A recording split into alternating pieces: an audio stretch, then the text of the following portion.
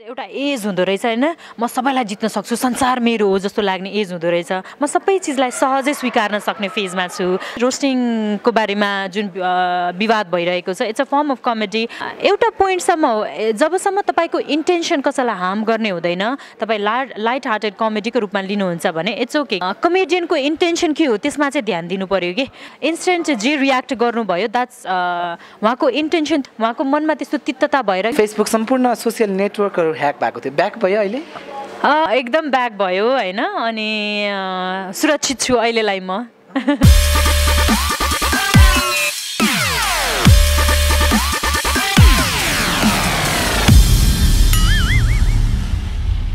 रमाइलो छ हेरिरहनु भएको दर्शकहरूलाई स्वागत छ रमाइलो छमा यति बेला म उत्सव छु र यति बेला रमाइलो छ परिवार फिल्म हिजो आजका कुराको सुटिङ सेटमा छ र यति बेला चाहिँ यहाँ इन्डोर गीतको सुटिङ भइरहेको छ र मसँग चाहिँ यति बेला निकै नै राम्री my dear friend Reema Vishwakarma हुनुहुन्छ र रीमा विश्वकर्मा यो फिल्मको one of the lead actress हुनुहुन्छ र रीमा चाहिँ व्यस्त हुनुहुन्छ हामी डिस्टर्ब गर्न जाँदैछौँ रीमालाई hello hello Reema hello hello स्वागत छ रमाइलो छ सन्चै छौ happy new year happy new year happy new year कहिले तिमी भर्खर आको अघि नै भयो 1.5 घण्टा भयो त रीमा चाहिँ पुरा भित्रपट्टि श्रृङ्गार गर्न व्यस्त हुनुहुन्थ्यो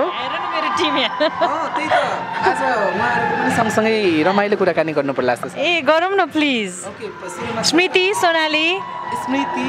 आफै बोल्ला हुन्छ है स्मृतिजी चाहिँ के कुन पार्ट हेर्नुहुन्छ हेयर अहिले छोड न हेयर गर्नुहुन्छ ओ भनेपछि अहिलेसम्म रीमा विश्वकर्माको हेयर डिजाइन गर्ने तपाईँ हो हजुर सिजन 1 देखि जति पनि मेरो वियर्ड हेयर स्टाइल जति पनि क्रिएटिभ हेयर स्टाइल देख्नु भएको छ सबै स्मृति श्रेष्ठले गरेको भनेपछि यो चाहिँ कस्तो खालको हेयर स्टाइल हो यो देखिरहनु भएको छ कस्तो खालको जस्तो लाग्छ हजुरलाई रीमाको त धेरैको चाहिँ चराको गुण भन्छ हैन स्मृति चाहिँ मैले काम गरेको मान्छेहरुमा हैन जे चीज पनि उसको लागि असम्भव भन्ने केही नै छैन के नयाँ ट्राई गरौँ भनेर सुरुमा मैले भन्थे पछि त ऊ आफै नै ल आज यस्तो केही गरौँ न भन्न थाल्यो के सो उसको लागि चाहिँ हेयरको कुरामा असम्भव चाहिँ केही पनि छैन असम्भव भन्ने कुरा केही पनि छैन अनि तपाई आफै चाहिँ आफ्नो हेयर कतिको स्टाइल पार्नुहुन्छ खासै म चाहिँ पार्दिन ओके र यता हुनुहुन्छ हाम्रो सोनालीजी तपाईले चाहिँ कुन चाहिँ डिपार्ट हेर्नुहुन्छ म मेकअपको पार्ट हेर्छु अनि कति वर्षदेखि मेकअप गर्दै आउनु भएको छ 2014 देखिबाट हजुर रीमाजीलाई चाहिँ मेकअप गर्न थाल्नु भएको कति समय भयो यही मुभीमै हो फर्स्ट टाइम हो हैन सोनालीसँग म मेकअप र हेयरको कुरामा चाहिँ अलि चुजी छु म आफ्नै टिम लिएर हिँड्छु हिजो आजको कुरामा चाहिँ हाम्रो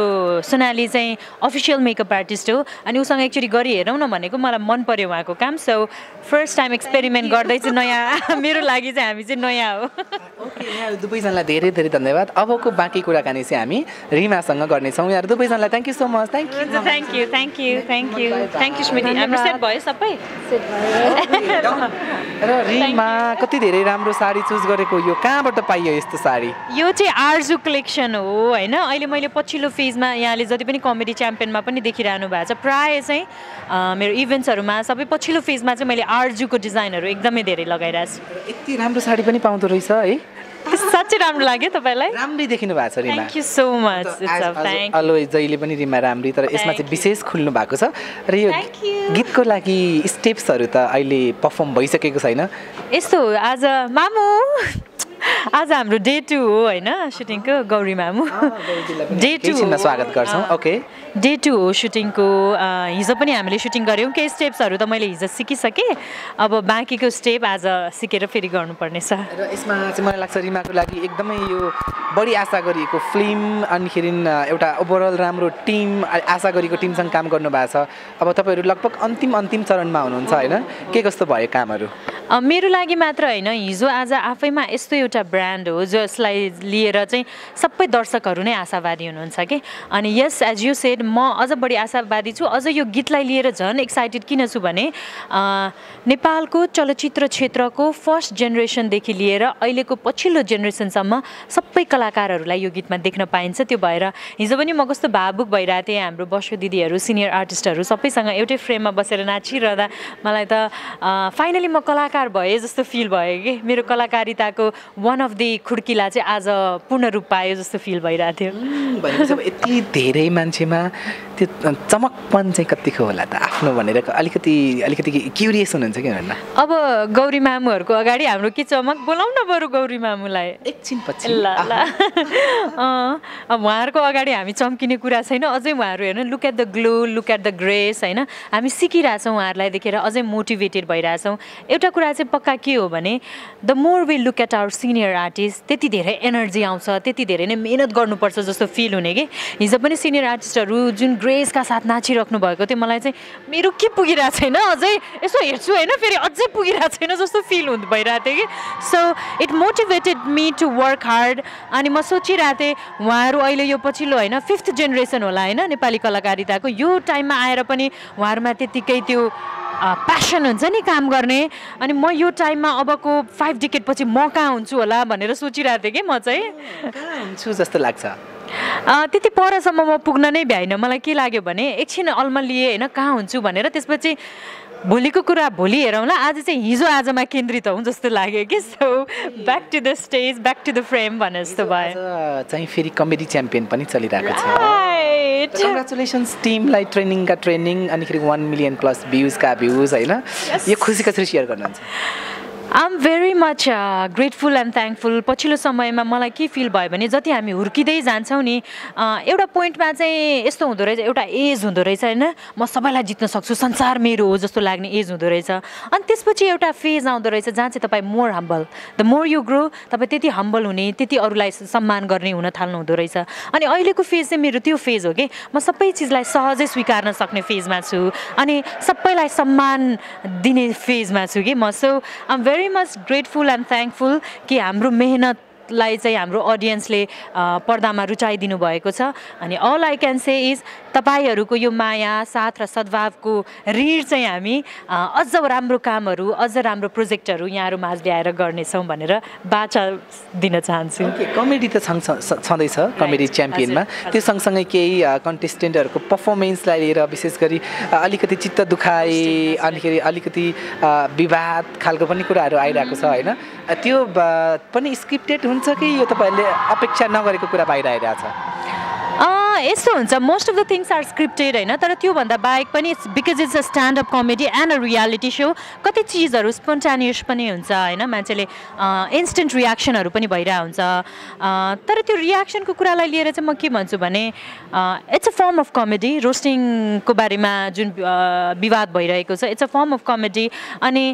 एउटा पोइन्टसम्म हो जबसम्म तपाईँको इन्टेन्सन कसैलाई हार्म गर्ने हुँदैन तपाईँ लाइट हार्टेड कमेडीको रूपमा लिनुहुन्छ भने इट्स ओके कि तर त्यो कमेडी चाहिँ कस्तो कति कुराहरू हामीलाई पनि पच्छ हामीलाई पनि पच्दैन इट डिपेन्ड्स अन कमेडियनको इन्टेन्सन के हो त्यसमा चाहिँ ध्यान दिनु पऱ्यो कि यदि त्यो इन्टेन्सन चाहिँ हँसी मजाकको लागि भनेको छ भने आफू हाँस्न सक्नुपर्छ जस्तो लाग्छ है मलाई चाहिँ त्यसमा विशेष गरी तपाईँहरूको सोमा पाउन भनेर जानुभएको थियो ऋषि धमला दम्पति एलिजा गौतम धमला र ऋषि धमला विशेष गरी एलिजाजीले चाहिँ अलिक धेरै चित्त दुखाउनु भएको रहेछ होइन केजीले त आफ्नो ठाउँबाट जवाब दिइसक्नु भएको अरे तपाईँ चाहिँ तपाईँ मलाई लाग्छ तपाईँहरू गुड फ्रेन्ड पनि हुनुहुन्छ है के भन्न चाहनुहुन्छ एलिजाजीलाई म एज एन एक्टर मात्र होइन एज अ पर्सन पनि एकदमै नजिकबाट चिन्छु त्यो हिसाबले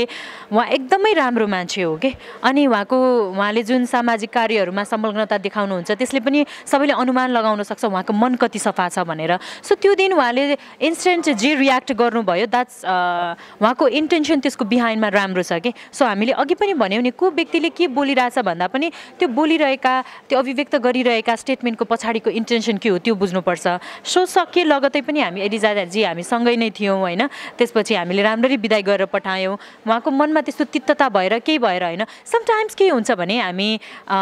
स्पेसली इन्टरभ्यूहरू दिँदा मिडियामा आउने कुराहरूलाई चाहिँ कति चिजहरूलाई सानो चिजलाई पनि ठुलो बनाएर देखाइन्छ होइन त्यो कारणले गर्दा जुन इस्यु छँदै नै थिएन मिडियामा हेर्दा चाहिँ त्यो कत्रो ठुलो इस्यु हो जस्तो एलिजाले यसो भनिन् रे त्यसपछि रिप्लाई दिए उनीहरूले भनेर सो खासमा वास्तवमा चाहिँ त्यो इस्यु नै थिएन हामी बिच चाहिँ किनभने सो सकिए लगतै हामीले एलिजाजीसँग राम्ररी बिदाई गरेर त्यसपछि पनि हामी भेट भइसक्यो एलिजाजीसँग सो एभ्रिथिङ इज नर्मल हाम्रो दर्शकलाई चाहिँ म के भन्न चाहन्छु भने कति मोस्ट अफ द टाइम चाहिँ यहाँहरूले मिडियामा न्युजमा जति त्यो इस्यु जति ठुलो हो जति ठुलो रूपमा देख्नुहुन्छ खासमा इस्यु नै हुँदैन कहिलेकाहीँ त्यो के प्रोपोगान्डा भनौँ न पपुल्यारिटीको उसमा मान्छेको ध्यान आकर्षण गराउने हेतुले चाहिँ सामान्य चिजलाई पनि ठुलो बनाइएको हुन्छ यो पनि वान अफ द त्यही नै हो भन्छु म चाहिँ यसलाई यतिमै बिट मारौँ होइन र केही समय अगाडि रिमाको फेसबुक सम्पूर्ण सोसियल नेटवर्कहरू ह्याक भएको थियो ब्याक भयो अहिले एकदम ब्याक भयो होइन अनि सुरक्षित छु अहिलेलाई म त्यस्तो केही बदमास कामहरू गलत कामहरू भएको पाउनुभयो कि पाउनु भएन होइन एकदम जसले गर्नुभएको उहाँ एकदम सानो भाइ हुनुहुँदो रहेछ अनि त्यही भएर उहाँसँग एकदमै राम्रो कुराकानी भयो म अहिले पनि इन टचमा छु उहाँसँग होइन अनि luckily he happen to be my fan पनि त्यो कारणले गर्दा हामी एकदम राम्रो सम्बन्धमा छौँ अहिले कुदाको बिचको पिरियडमा तपाईँलाई पक्कै पनि तनाव थियो होला अफकोर्स तनाव त भइहाल्छ नि आफ्नो पर्सनल त्यसमाथि पनि सामान्य मान्छे र पब्लिक फिगरलाई टेन्सन हुने फरक के हो भने स्पेसली सोसियल साइटमा हामी हजारौँ माससँग डिल गरिरहेका हुन्छौँ होइन हाम्रो शुभचिन्तकहरूले हामीलाई सोसियल साइटबाटै फलो गरिरहनु हुनुभएको छ अनि एउटा मात्र स्टेटमेन्ट त्यहाँ गलत गइदियो भने तपाईँको होल लाइफ तपाईँले कमाउनु भएको सम्मान त्यो इज्जतमा मान्छेले डाउट गर्न सक्छ कि त्यो कारणले गर्दा अलिकति स्ट्रेस चाहिँ भएको थियो मलाई thank you so much my dear friend Rima र आगामी दिनमा पनि रमाइलो छमा यस्तै मिठा मिठा राम्रा केही नरमाइला कुराकानी गर्ने नै छौँ अहिलेलाई भने हाम्रो यो छोटो मिठो कुराकानी यहीँ टुङ्ग्यौँ थ्याङ्क यू सो मच उत्सव you have always been supportive होइन अहिले मिडियाको साथीहरू त आई डोन्ट नो अरू आर्टिस्टहरूसँग कस्तो हुन्छ होइन उहाँहरूको मिडियासँगको सम्बन्ध कस्तो छ म चाहिँ आफै पनि मिडियाबाटै करियर स्टार्ट गरेको भएर मलाई चाहिँ सबै मिडियाको साथीहरू मेरो परिवारै हो जस्तो लाग्छ and thank you so much उत्सव र जाँदा जाँदै अलिकति दुःखद कुरा पनि गर्नुपर्छ हाम्रो कमेडी च्याम्पियनको वान अफ द निर्णायक रिचा शर्माज्यूलाई चाहिँ मातृशोक परेको छ र उहाँ एकदमै शोकमा हुनुहुन्छ उहाँहरूको सम्पूर्ण परिवारप्रति हामी हार्दिक समवेदना व्यक्त गर्दै रिचा शर्माज्यूलाई कमेडी च्याम्पियनको सेटमा कहिले देख्न पाइन्छ यो प्रश्न तपाईँले मलाई भन्दा नि उहाँलाई नै सोध्नु उचित हुन्छ किनभने बिसाइड्स बिङ प्रोफेसनल हामी एकदम नजिकको साथी एज अ फ्यामिली जस्तो छौँ त्यो कारणले गर्दा जहिले उहाँले म अब तयार छु to come back to my work नभनेसम्म हामीले त्यसमा केही पनि गर्न सक्दैन so when ever C is ready we are more than happy to welcome her back उहाँलाई कतिको मिस गरिरहनु भएको छ तपाईँ एकदमै मिस गरिरहेको छौँ एकदमै खल्लो पनि भइरहेको छ उहाँ बिना होइन तर आइ एम भेरी मच यस्तो हुन्छ जिन्दगीमा दुई तरिकाको दुःखहरू आइलाग्छन् एउटा चाहिँ गल्तीहरूबाट दुःखहरूको सृजना हुन्छ अर्को चाहिँ दुर्घटनाहरूबाट जुन चाहिँ हामीले कन्ट्रोलै गर्न सक्दैनौँ अब यो चाहिँ यस्तो दुर्घटना थियो जसलाई चाहिँ हामीले अभोइडै गर्न नसक्ने but I am very much glad रिचले जुन स्ट्रेन्थका साथ यो चिजको डिल गर्नुभएको छ अनि C is someone I look up to उहाँलाई यो दुःखद घडी स्ट्रेन्थका साथ चाँडै पार लगोस् भन्दै उहाँको स्वर्गीय मुमाको आत्माको चिर शान्तिको कामना गर्छु